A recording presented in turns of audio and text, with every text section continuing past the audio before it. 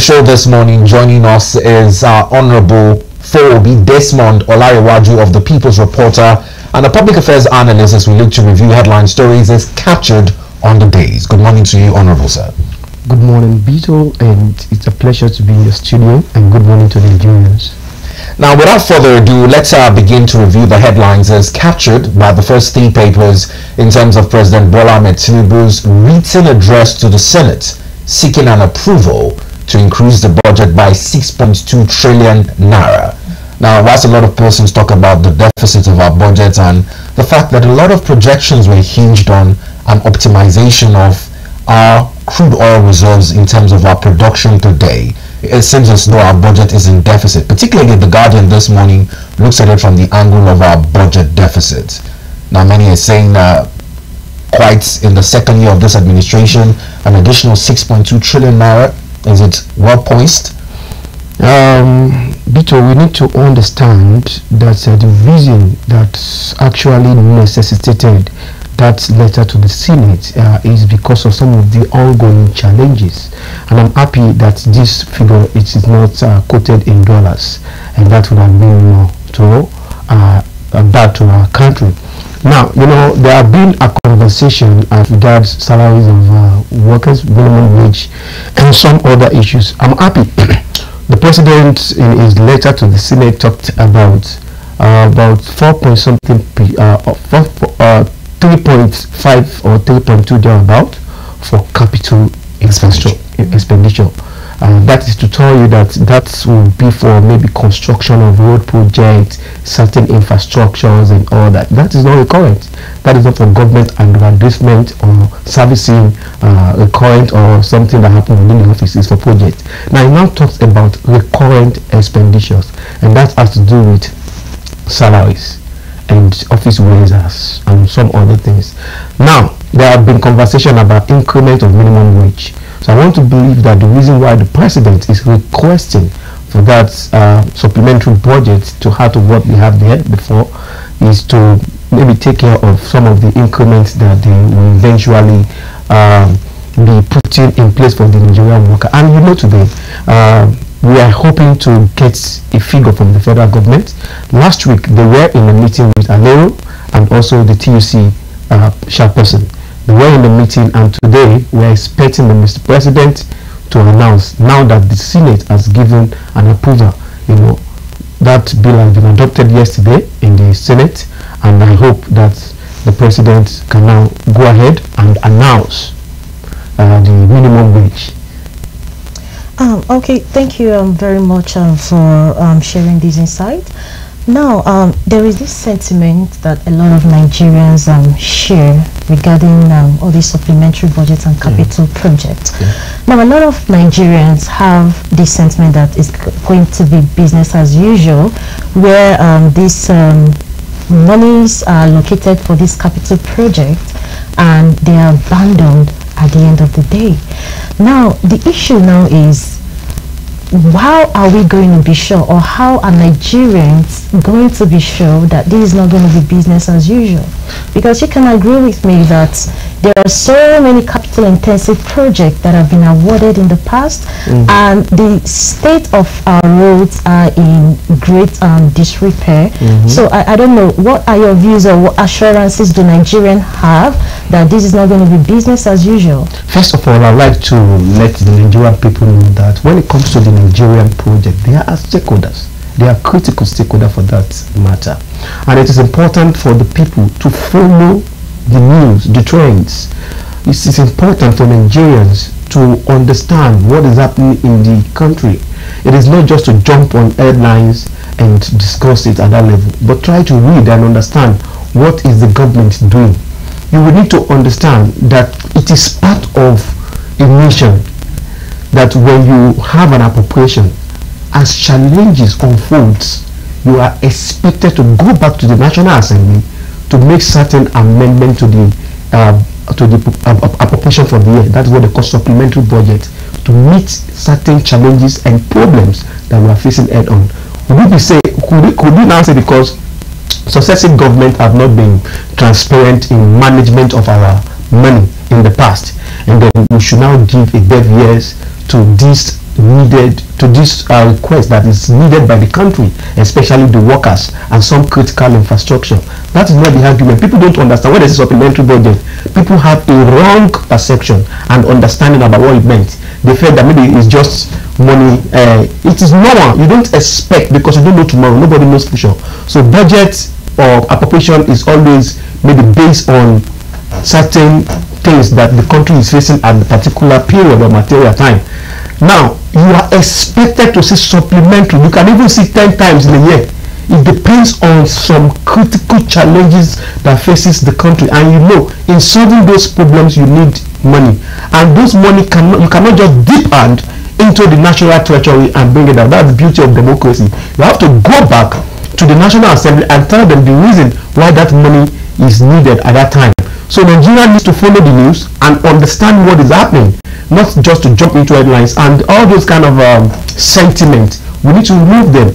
Now, I am not justifying government in any way, and that is why I've always called on the Nigerian people to monitor and follow the monies. When SY amount of money is budgeted or allocated for the purchase of table, Nigeria should follow it to table. Let's not just make it an event that pop up in our news and forgotten after that moment. We should follow the news, follow the event to see the execution of that. And when you see something faulty or when you see some shady news, you speak up, and I know the appropriate quarters that will take it up. Even the Nigerian people can take it up, and then we can get redress on that misappropriation. Now, Bakoba has also urged the federal government to review its policies on borrowing, and this is in light of our deficit nearing 14 trillion naira. Remember, we also have a national debt body well above 94 trillion naira on the table as well. Do you think that the Leonard Bakoba has some point in his asking the federal government to review its borrowing policies? What reviews was he expecting from the federal government?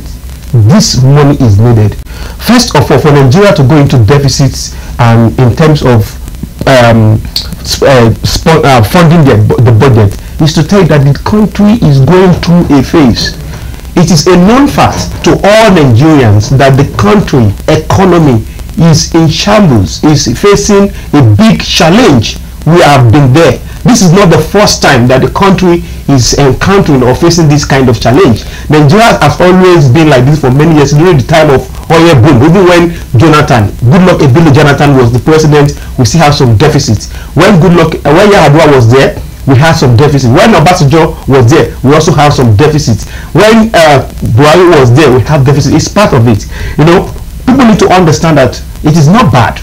When you say deficit, you're talking about you do not have enough money at hand, you understand, to execute the project, but you are now hoping that you can borrow money from other countries to execute that project, or you are hoping that by the time you sell your crude between now and December, you're able to get some amount of the money because the money is not at hand. The budget is not it's not that the money is in CBN. The money is a prospect, so we call it deficit. It is the money that you know, that is sure, that is certain that you're going to get from maybe internally generated revenue, taxes and all that, that you can be sure that this is where this one is coming from. But when you're not sure, but you are hoping, because the country is what? How do they put it? That credit worthy. Nigeria is credit worthy. Nigeria is the largest black nation in the world with vast markets. So that is the potential. That is why Nigeria is credit worthy. And you know that a lot of people will come in, PPP partnerships will come, people will want to do business, so that's why they say deficits. And some cases, Nigeria goes straight into borrowing. You borrow money from other countries that believe in your vision, that believes in the project you are collecting money for. They will sponsor. It is not bad. Every country collects money. America collects money from other borrows money and all that from IMF and the rest of them. So you need to earn from the World Bank and the rest of them. So it is not bad to borrow money, but ensure that that money is used judicially for the purpose ab initio that the money was requested for. Now, this is the beauty of democracy, much like Honorable Desmond has highlighted. Now, yesterday during plenary on the floor of the upper legislative chambers, the red floor of the Senate, the President of the Senate, Senator Godswill Akpabio, read President Bola Tinubu's letter seeking the approval to inject 6.2 trillion naira. Similarly, this was also the case on the floor of the Green Chambers, as a bill seeking to amend the Appropriation Act of 2024 passed second reading to give approval for the release of 6.2 trillion naira from the Consolidated Revenue Fund of the Federation, and it was read by House Leader Honorable Julius Ihobarev. Now, much like Honorable Desmond had highlighted, 3 trillion naira out of the 6.2 trillion naira is to go into capital expenditure, while 3.2 trillion naira is for recurrent expenditure. The Niger Delta Commission also did benefit from plenary sessions yesterday, as an approval of 1.9 trillion naira was given by the Green Chambers as well. Now, our next papers and our line of conversations also capture more deliberations with a reshuffling of committees on the Red Chambers by the President of the Senate. Now, it's not without the controversy of what happened to Senator Ali Ndume following comments he granted on his sister station. Now, let's look at it from the angle of the reshuffling of committees. Many would like to look at it from the more controversial angle of, is it the comments Senator Ali Ndume made that is now seen as what many call a sack, or reshuffling on the other hand? If you followed the speech of the Senate President Akpabio, you will hear it was stated clearly. Akpabio mentioned some of the things he did on Arise Television, that he was granting an interview to Arise TVs, and he made some degrading comments, not just against his party, but against the federal government, that Asiwaju Bola Ahmed government is, harboring thieves. No, I don't expect Ali Ndume to make such comments, considering the fact that he is part of what? The government. If you talked about, when he's part of the party as well. It's part of the party and the government. It's part of the people who mobilize Nigerians to vote for the same people. Now, if you are trying to play the saint game now because of politics, I will not take that from you. Because if I want to describe Ali Ndume, I will describe him as part of what? If Nigeria is maybe the streets describe some of those people in powers or that have overstretching influence in governance as cabals, I would describe Ali Ndume as one of the cabals in Nigeria. So he's part of the system. He's an inner man. In short, he's the chief whip, you understand, to APC. So he should not try to paint himself as a saint to the Nigerian people. Why some of the things he's saying might have element of fact, because we all know Nigerians are the people who do not really care. Most Nigerians do not really care about the prosperity of the country. But what I want to say is that Ali Ndume should have a more, matured way of describing. Talking about maturity, he is a ranking senator. Yeah. This is not the first time. Yeah. In 2017, he also was suspended for a period of 6 months, and many are looking at it as his representation of his constituency in the 8th Senate having suffered for the time he was suspended. The APC as a party, he represents the good people of Borno South. This is not an antecedent that is happening for the first time. The question is, leave politics. We understand this propaganda. Why is Ali Ndume, you understand, dining and whining with the same people he's calling thieves? Question mark. You should answer. And why has he not? Because election is won by popularity. If you know you're popular, why not contest election because you think you're popular with any party? You can contest election with any party of your choice as a person, from ADP or NMPP and the rest of them, or PDP. You don't sit with the same people and come publicly. For me, even if everything he's trying to do is right, or is saying the truth, which I have not investigated and there are no evidence, this government listens. And Ali Ndume should not just talk that tips. He should tell us that XY minister stole the sum of 2 billion naira in his listing. He has the information. He should not come and throw this country into confusion by making inciting the polity. He should come and tell us that actually Bola Tinubu was given $500 million. He used this money for this. That is how information should be. When you don't give accurate information and correct information, and you are accusing people on national television, you are inciting it. You are trying to play politics. You are trying to be smart. I am not going to condone any act of misconduct by anybody in government, but that is not to say that as a father figure and one of the key people in the Senate, he should be guided. It should not be loose mouthing because it's affecting the country. Okay, I want to ask you this question. Do you think the action by the Senate President, or is it commensurate with what he did? It is politics. He played politics and got the result, because for every action there is equal or opposite reaction. Now, for you to speak against your party, it is described as anti-party. It is not a question of whether logic, morality, or this is a normal politics. Okay. You spoke badly about this party and he was suspended. And even the Senate President advised that he's begging Ali Ndume to leave the party and join the party that he trusts that most of the people there are saints and contest election and win, instead of hiding under the same party and speak bad. And see, let me tell you something. Leadership is a trust, and we all will answer one day. My advice is that I know these people, they meet, you meet with them, you discuss with them, you can as well contribute, make some recommendations on how you think Nigeria can get better. You are not doing that. Do you know the last time he came on board, he said he's collecting money. He said the ranking senators gets about whether 500 million for their 400 million to 500 million for their constituency, while others get like maybe 200 million or thereabout, and he is enjoying that. He can't even boldly tell us that this is his salary. He's still playing politics with Nigeria. They asked him, I know it was Shehu or somebody who asked him, how much do you earn as a senator?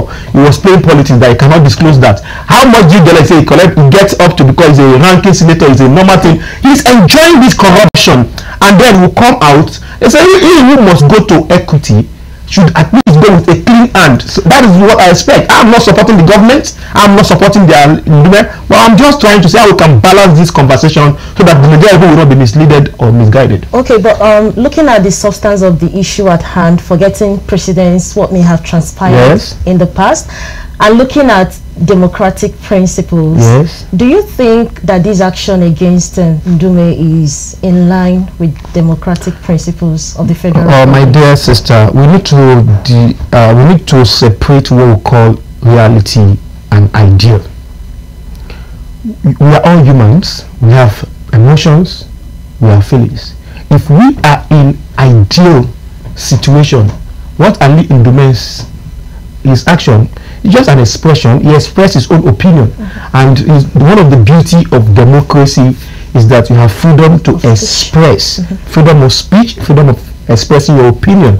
It might not go the way you like, but it is his own right. But you shouldn't forget that where his right stopped, that's where another person's right begins.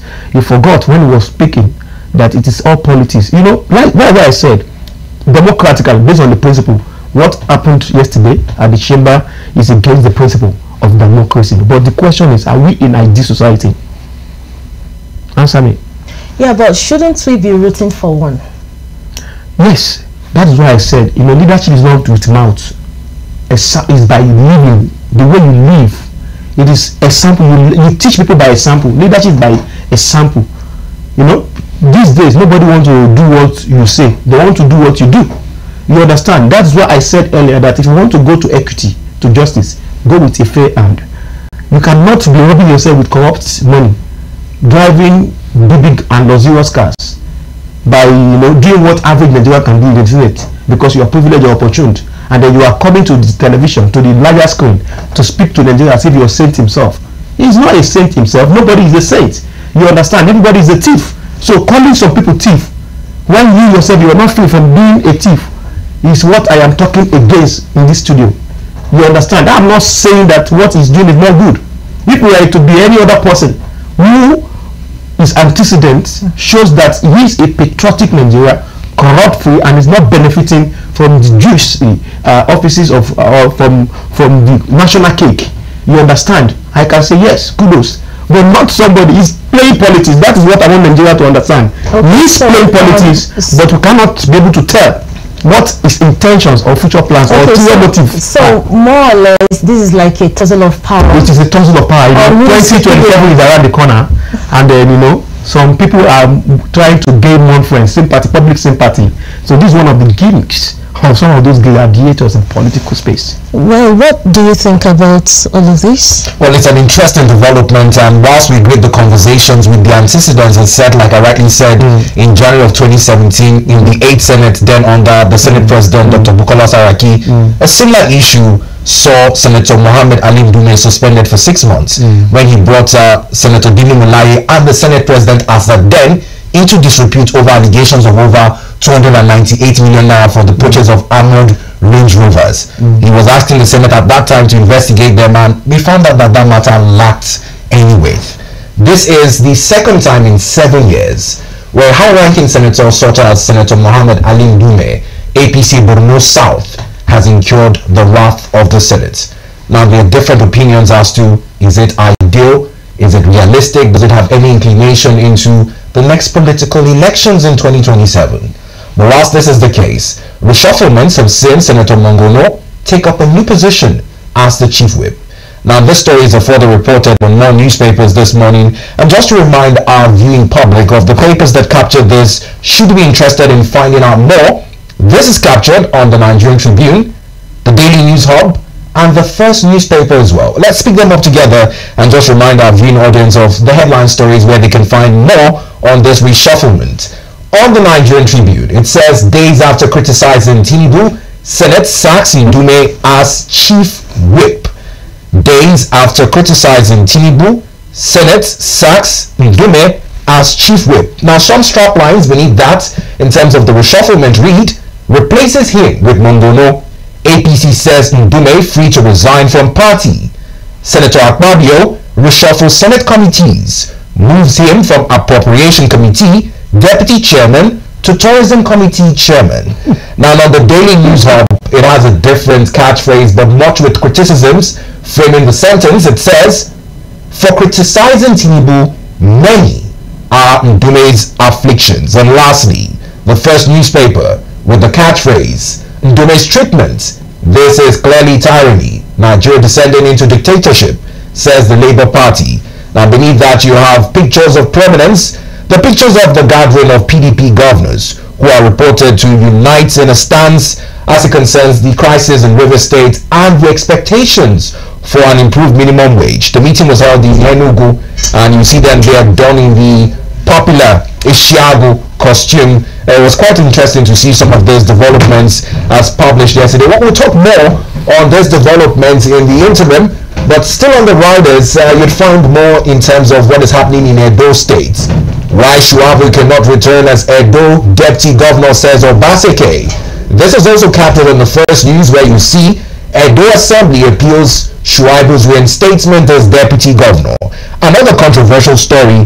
Let's talk about that before we go into other papers. I remember when we sat here a couple of weeks ago and we talked about how grievous his scenes were in terms of his aspirations to run under the PDP. Now we hear he has lost the PDP primaries. He's also taking the matter to court. But the courts, in some twisted fate, have granted him one of the requests I know is behind the back of his mind. The payment of his salary from April has been ordered to be paid. Yes. But the Edo Assembly is disgruntled over this development. There is nothing they can do at this time until maybe they appeal, like you said, and the higher courts, change the ruling.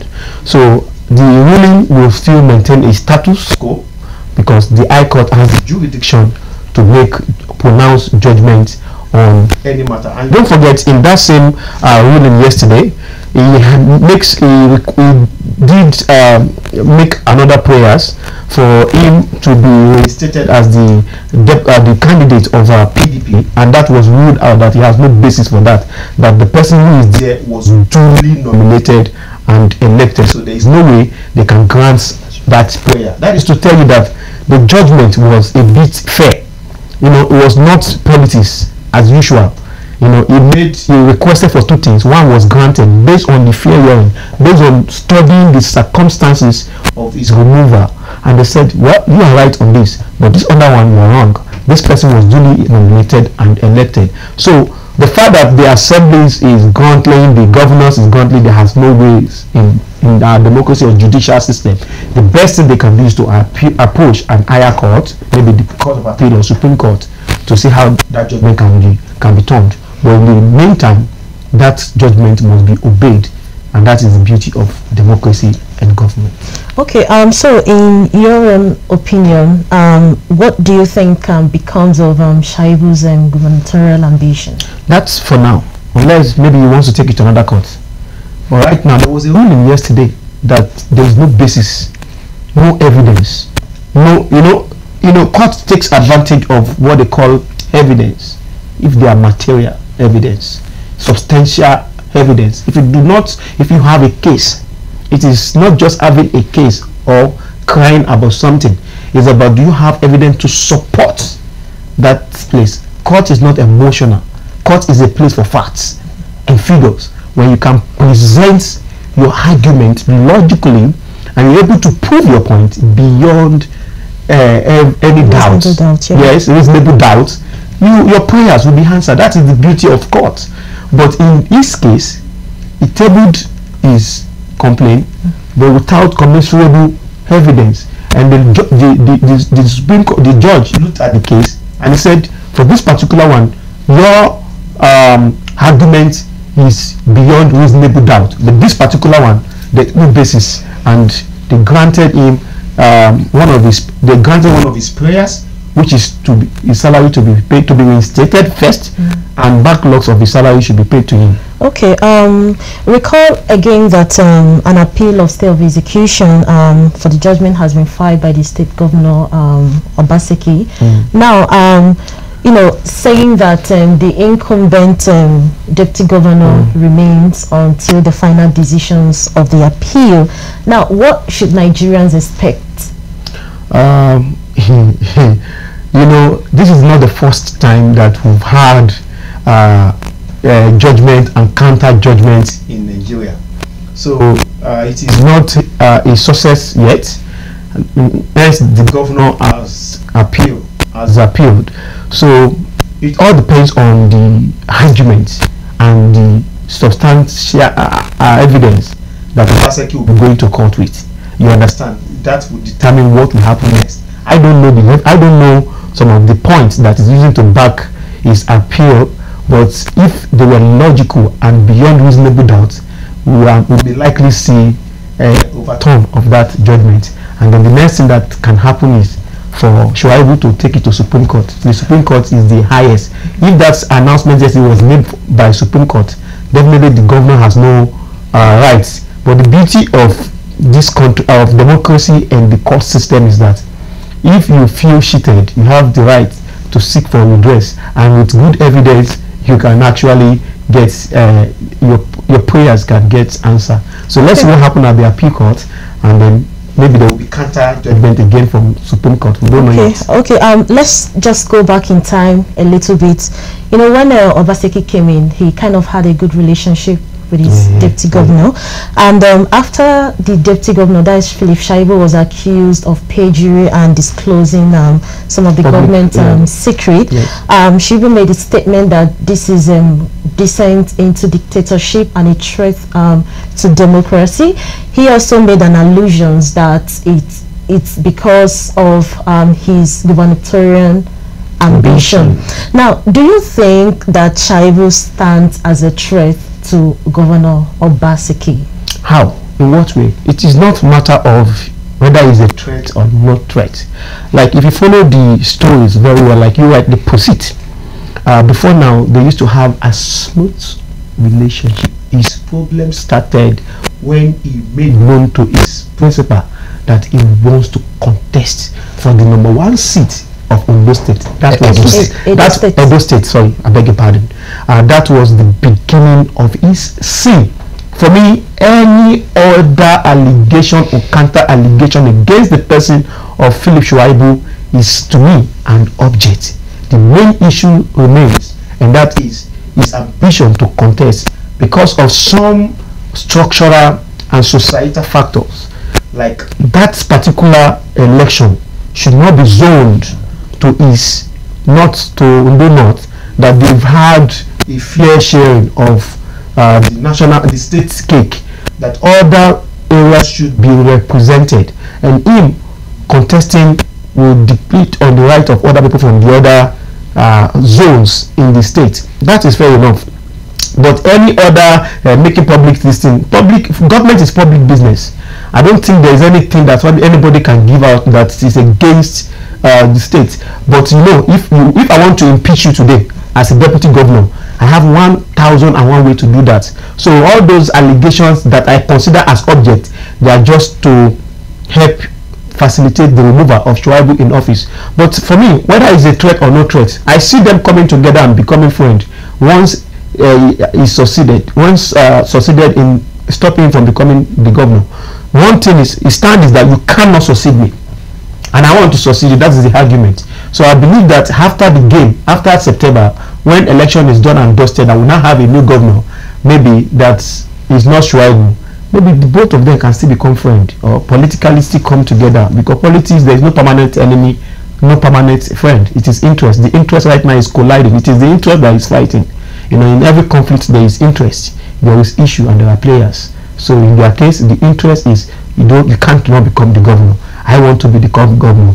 The issues are that I have an ambition, and the object are some of other things we are saying. And don't forget the actors. Shuaibu hand is principal. So I believe at the end of the day, because normally I can be having issue today in this office on a particular project, but we are friends. Haven't you seen such situation before? So I can be your friend, we can be good, but on this issue we might have our disagreements. That is what is happening, and that is politics for you. So what you see in Edo State today is just politicking at play. Well, discussions continue to greet a broader spectrum of how things would unfold ahead of the off-cycle elections in Edo and Ondo states. Now, whilst the Edo State House of Assembly is appealing the reinstatement of Deputy Governor Mr. Philip Shuaibu, it is time that is set to tell. But then again, the adage that says, beyond now is a time for the delivery of the dividends of democracy to Nigerian people has been hinged on the students' loan scheme, which is one of the 8 priority areas of President Bola Tinubu. Now, the source of this is not from borrowing.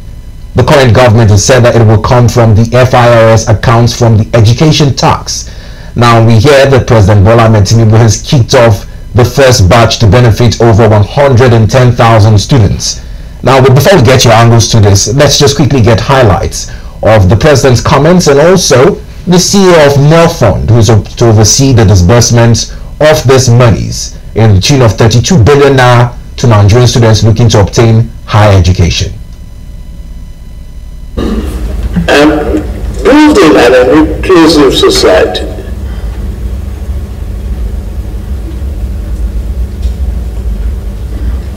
you can find many ways around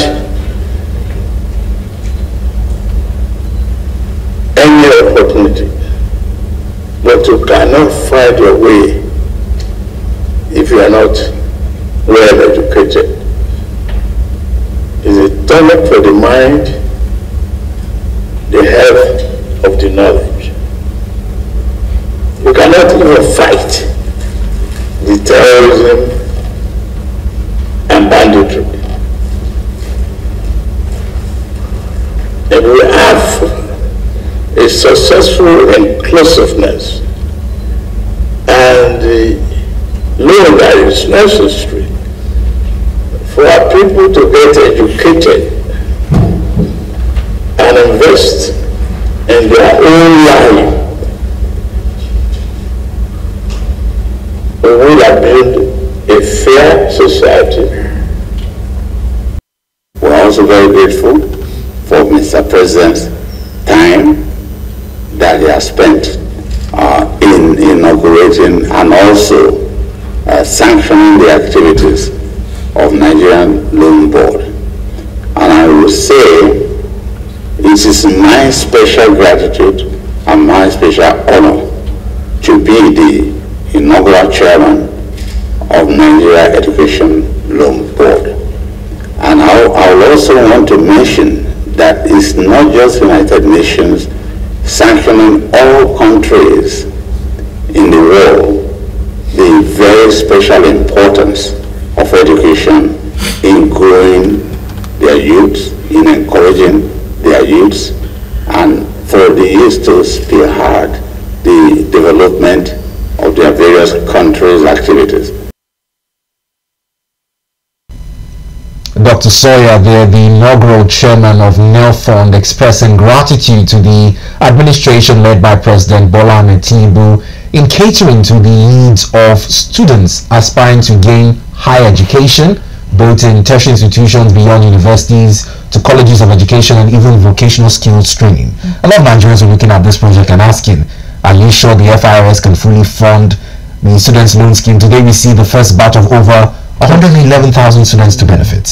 Bito, you need to first of all understand that Federal Inland Revenue Service, if you look at what they've been contributing to the national, treasury, you know that they are more than enough to actually succeed in funding that scheme.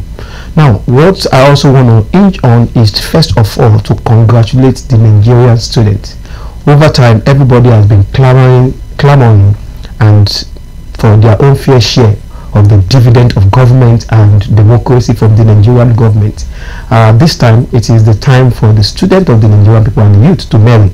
It is time for merriment for them, because right now they've deeply, seriously, deeply and strongly dipped their hand into the national treasury and they're pulling out something good. Well, we'll continue this discussion in a bit, but we also have on standby to share his thoughts following our last headline review, all the way from Edo State, a member of the Nigerian Civil Society, Mr. Enatome Andrew, as we look more into the situation in Edo State. Mr. Andrew, good morning to you. Can you hear us? Very well. Thanks for joining us on the show this morning. Very quickly, let's get into this trending issue following the reinstatement of Deputy Governor Mr. Philip Shuaibu in Edo State, and the stance by the Edo State House of Assembly, who is frowning at this reinstatement. This is turning out to be one of those issues people say is critical to shaping up how the Edo people will go to the polls in the off-cycle election. Let's get your thoughts.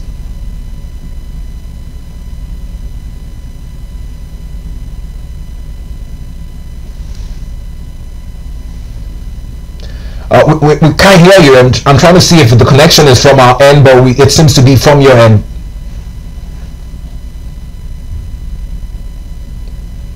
Whilst we try to sort out that connection, if we have a better feed, we'll rejoin Mr. Andrew to get his thoughts, and he would speak from the angle of the members of the Nigerian Civil Society.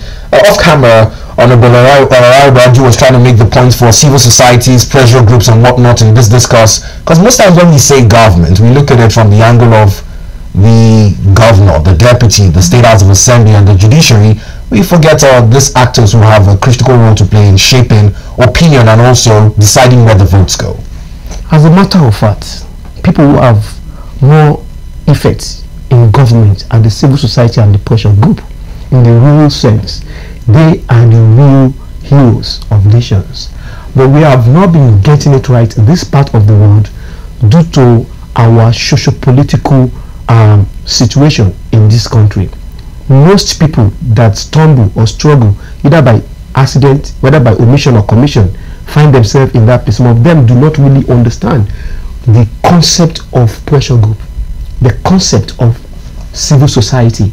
Some is about their pursuits for doing something that actually led them there.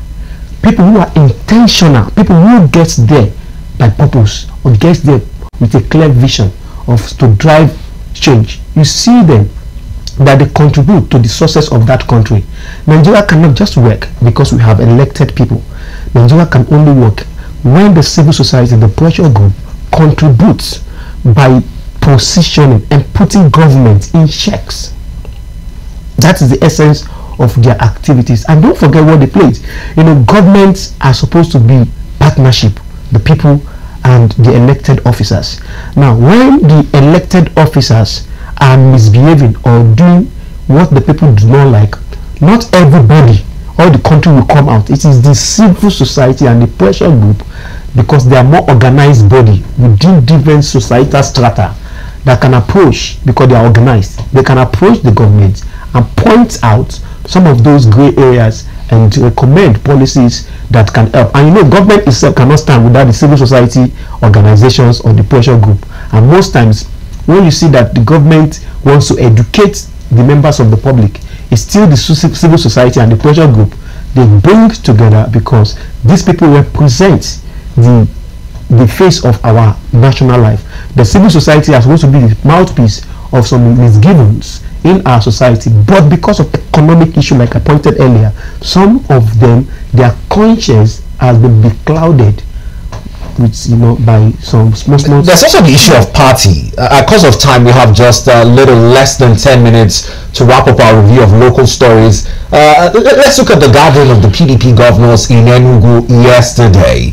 The dailies this morning also captured that in their lead stories, and beneath the masthead on the Daily Independent, you find that story. We looked at the pictures of prominence on the first newspaper as well, where the PDP governors were dripped and looking very good in the Ishiago costume yesterday. But this morning, the Daily Independent looks at it from the stance they are taking on the crisis in River State. Many would say much like Edo State, but even more severe has been a breakdown in the unity between the legislative arm of government and the executive. Now, the Daily Independent this morning has that in its lead story. Would find beneath the masthead, PDP governors back for Bara, move to tackle Rivers crisis, lament state of economy, seek credible elections, express optimism of return to power in 2027, support Labour's demand for enhanced minimum wage. Now, more on the PDP governors are also captured in the leadership paper. PDP governors decry minimum wage delay.